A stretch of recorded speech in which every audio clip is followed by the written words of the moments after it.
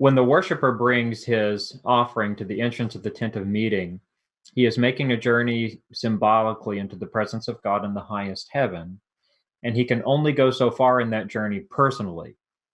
He can only go to the entrance of the tent of meeting. He can't go any farther than that. And he lays his hand on the head of his offering and identifies with his offering. He becomes one with it, so that the offering becomes his vicar, his representative, and the offering also bears his sin. His sins are imputed to the animal, and the animal then suffers to the point of death, dying in the place of the worshiper. So the idea, again, is when it comes to the spirituality of the law is his path of ascension, and the worshiper has been obedient to the point of death. He has been obedient to the point of death in order to satisfy the penal sanctions of the law. Now, that's the end of the first stage of his journey into the presence of God, stage one, which is suffering. But that's followed by a second stage, which is his exaltation. Now, this, I think, is symbolized by the offering being placed on top of the altar. The altar itself is a miniature replica of the mountain. If you think, for example, of the glory fire spirit coming down onto the summit of Mount Sinai, it transforms it into a giant altar. And so the altar in the outer court is a miniature replica of that. And the fire on top of the altar is a symbolic replica of the glory fire spirit at the summit of the mountain. And just as when Moses entered into that pillar of cloud at the summit of the mountain, he was transformed in a partial glorification, so to speak, when he came down from the mountain, so too, when the offering is placed at the summit of the altar in the fire, it is transformed by the fire. It is symbolically glorified. It's smokeified, or heavenized.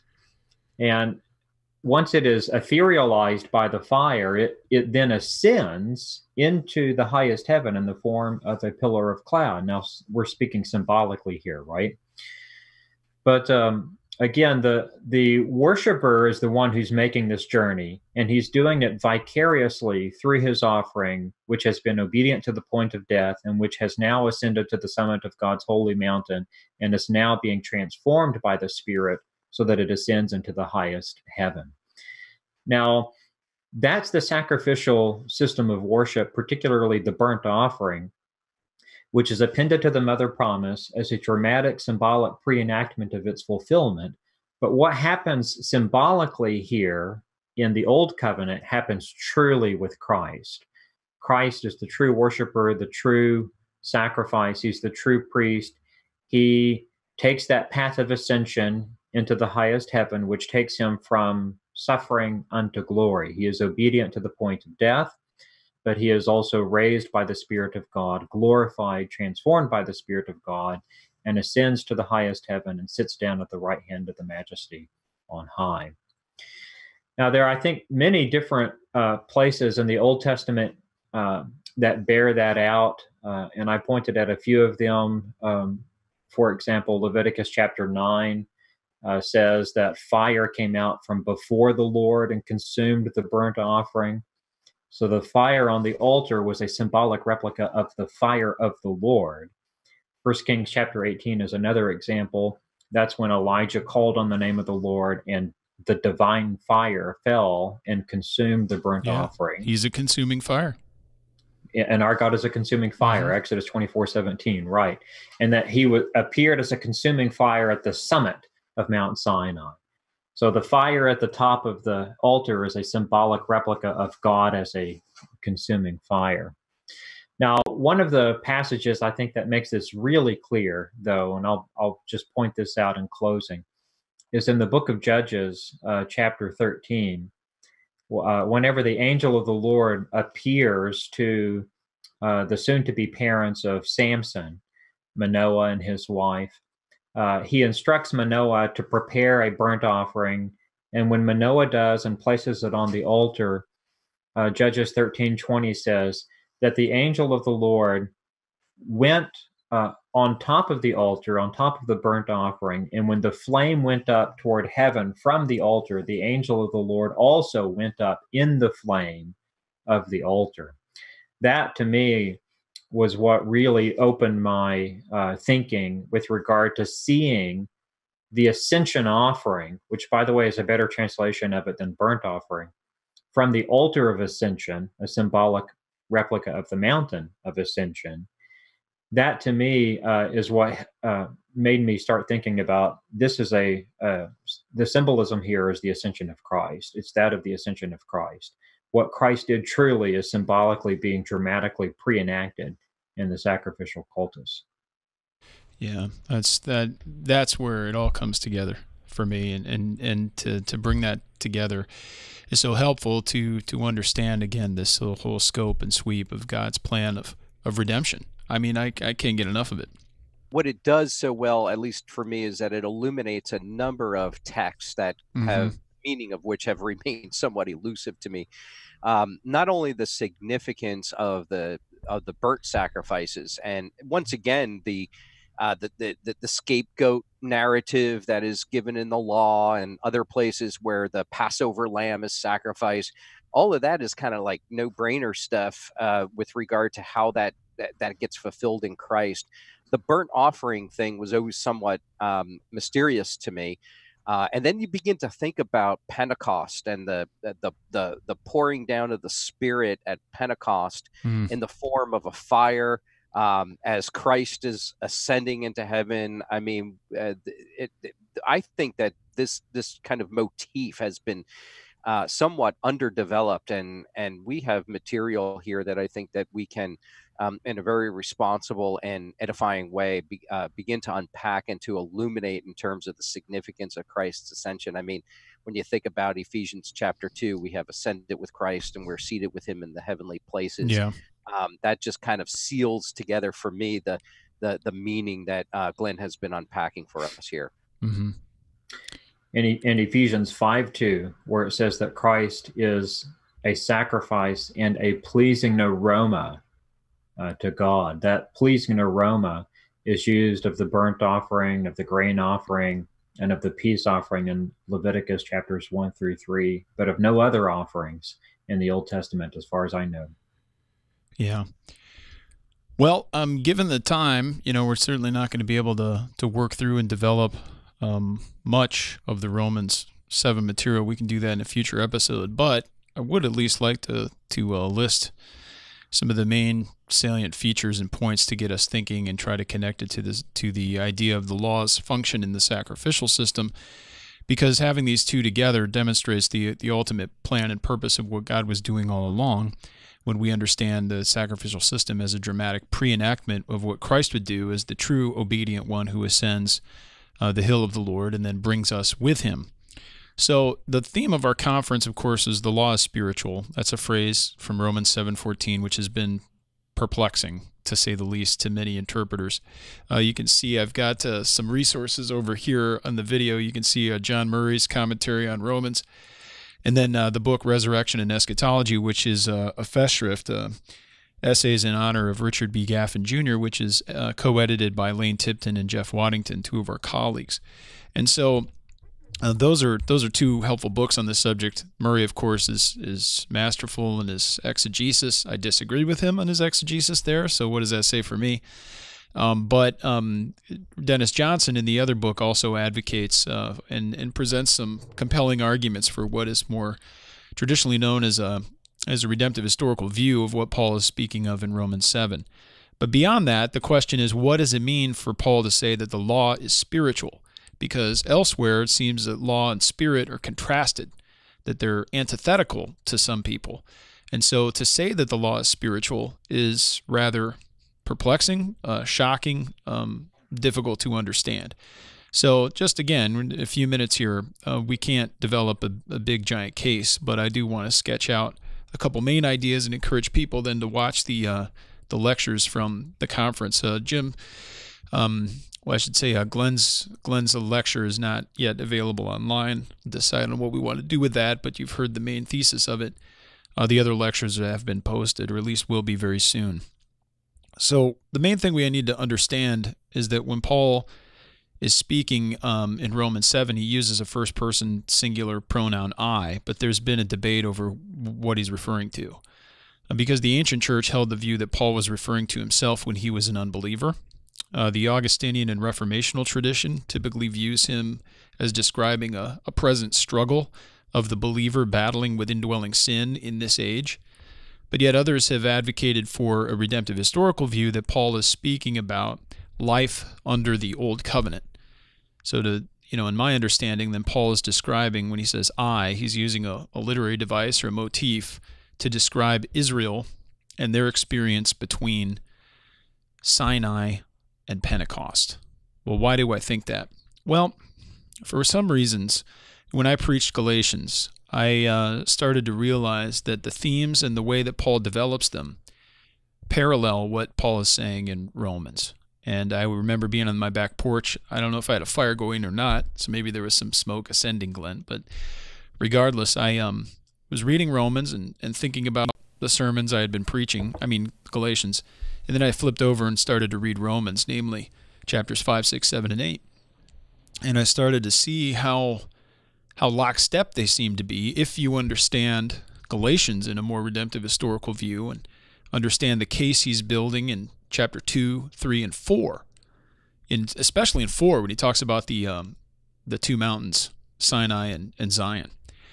And so, in short, I started to see that in many ways, Romans was just an amplified version of what Paul is already saying in Galatians.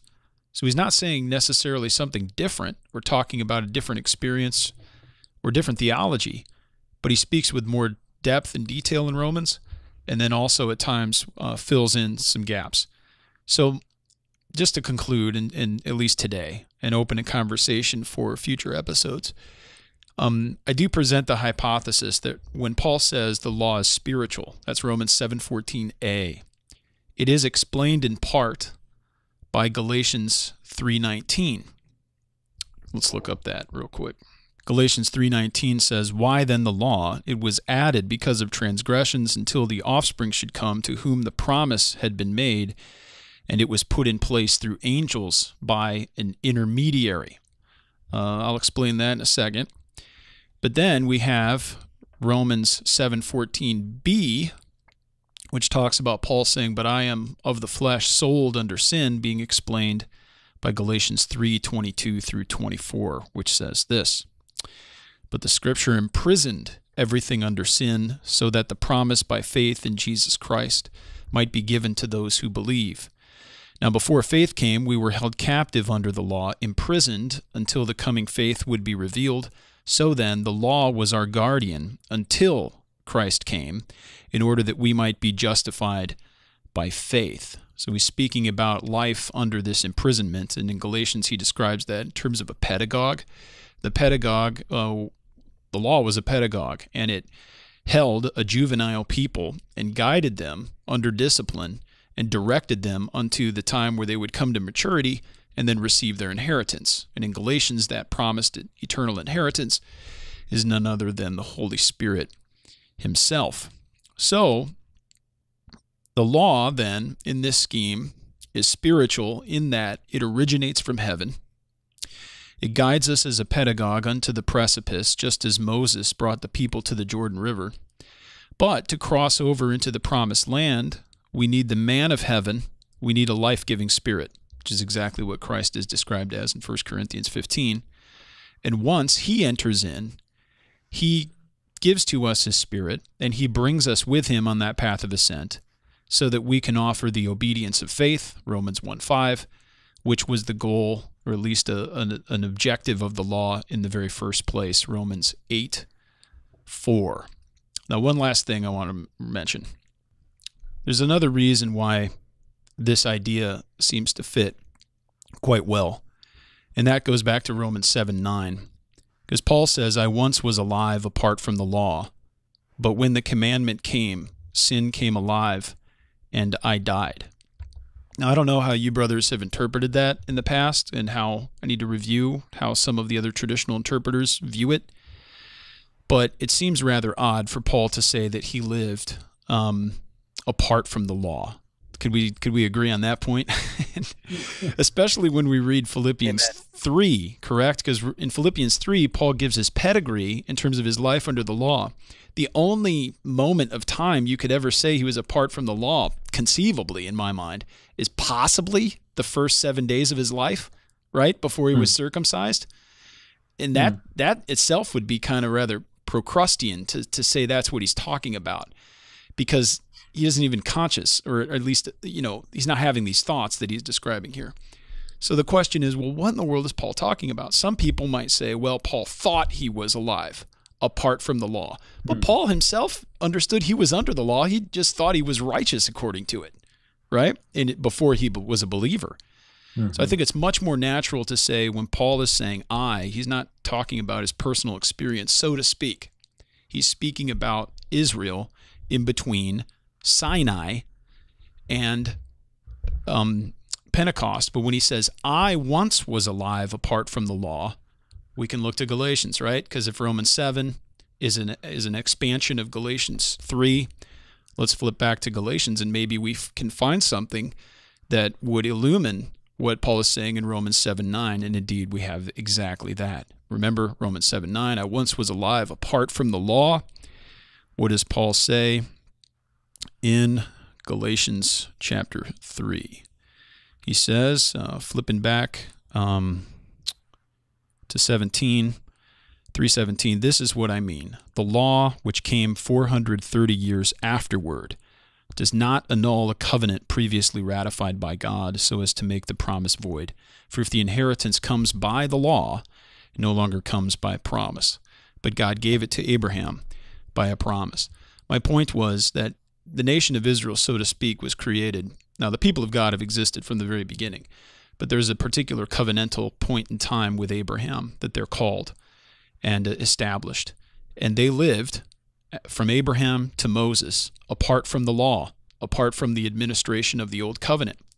They once were alive apart from the law. It doesn't mean they were not bound by sin, but they once were alive apart from the law. But when the law came, meaning when they received it as Sinai, sin came alive and they died, because the law, when it comes into contact with sinners, it points out that sin, it condemns them. It's not that they weren't condemned already, but now they come to realize it, and sin is fired up. It increases the transgressions, and then it drives them to Christ, and now they have the sacrificial system to pre-enact what must be done.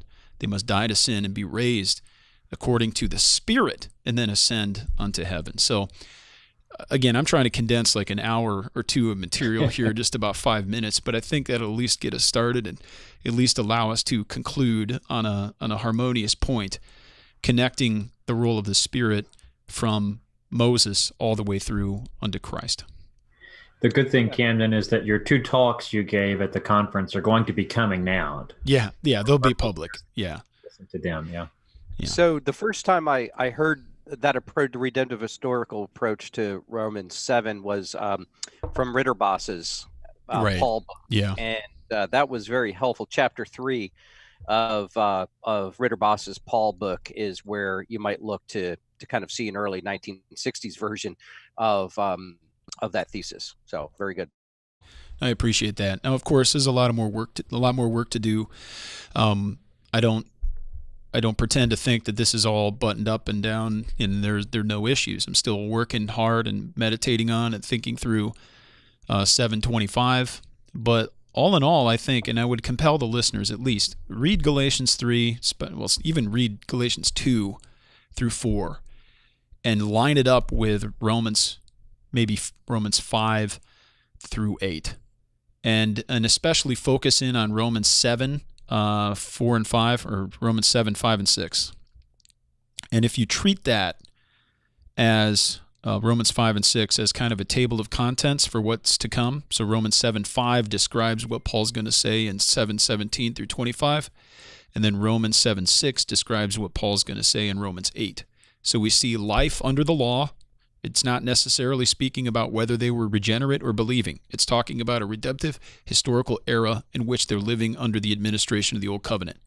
And the law does not afford the opportunity for them to be redeemed. It does not have the power to redeem them. And therefore, they do not have the power to do that which the law commands them to do. and therefore they are dead, and they're imprisoned under it. But when Christ dies and is raised from the dead, he sends to us the Holy Spirit, and the Holy Spirit leads God's people and enables them in this newness of life to obey the law and to walk, not in the way of the old written code, but in the Spirit. And that was the whole point all along, that we would ascend the mountain of the Lord, and the pathway to ascend is written out by the law. But the law is not done away with in Christ. In fact, he is the fulfillment of it, and in and through him we walk then in obedience, in righteousness. I think it's a much healthier way to view it, rather than saying law bad, spirit good. When we understand that the law is good, but it can't redeem people, its function condemns people and kills people without the Spirit. But those same people having the Spirit then understand that the law is the pathway of life. Right. Yeah. And boy, we could go on all day with this, Camden, as you know, but Galatians 5, I think that this interpretation gives a certain richness and fullness to understanding what Paul is saying in Galatians 5, verses 16 through 18. I say then, walk in the Spirit, and you shall not fulfill the lust of the flesh. Right. For the flesh lusts, this is the New King James, against the Spirit, and the Spirit against the flesh, and these are contrary to one another, so that you do not do the things that you wish. That sounds very Romans 7. Mm-hmm. And then verse 18, but if you are led by the Spirit, you are not under the law. That's right. And that just, like you read that, and antinomians, of course, make all sorts of hay out of verse 18. But if we understand it in the redemptive historical sense, we can't adopt an antinomian approach to the law or to the reading of verse 18 in Galatians 5. This is a battle of two eons, we might say, or epochs, and the realm or the sphere of the Spirit versus the sphere in the realm of the flesh, mm-hmm. Which has practical implications for our daily lives. But we have to understand this is not sort of like the body against our souls or something like that, which is how it's often taken. Right. But this is a battle of two epochs and spheres that are in antithesis to one another, and either you're under the one or the other. Right. You can be under both at the same time. So. Right. And just to conclude, I would say, as Christians, we should love God's law. I mean, the psalmist is not misguided when he says, "Oh, how I love your law." And he talks about it being the pathway of life. These are good things, and we should have that approach to the law as well. But we don't save ourselves by obeying the law. Only Christ could do that. He obeyed the law for us. So it's an entirely monergistic system. Nevertheless, to throw the law out now, as an antinomian would do, would be for Christ to have saved us and give us his pathway, his directives to follow him, and then we'd toss those out. I mean, it would be like getting lost on the road of redemption. Now, again, we're not saving ourselves, but the Lord gives us the law that we would walk in Christ's steps. So if you want to climb the mountain, ascend the mountain in the way that God has provided and in the way that the Spirit enables us, how do we do that? We do what he commands. If we love the Lord, we will obey his commands. We will follow the law. It guides us. It leads us. And so this is, I think, just a much more helpful way to see what the Bible's teaching us and believe it. That's exactly what the Bible's teaching us. And I'd encourage our listeners to kind of take a look at that and think about these things in new ways. And perhaps we can all arrive at better understanding. So we'll leave it at that, and encourage people to check us out online and follow up with the conference addresses. You can do so by heading over to reformedforum.org. You can also head over to our YouTube page, youtube.com/reformedforum, and all of our episodes are usually all posted there, both full episodes as well as clips, and the conference addresses will be online as well. And if you got any questions or comments or feedback, you can always hit us up on the Facebook page or group, and also in the comments on our online posts at reformedforum.org. We do want to thank you for listening. We hope you join us again next time on Christ the Center.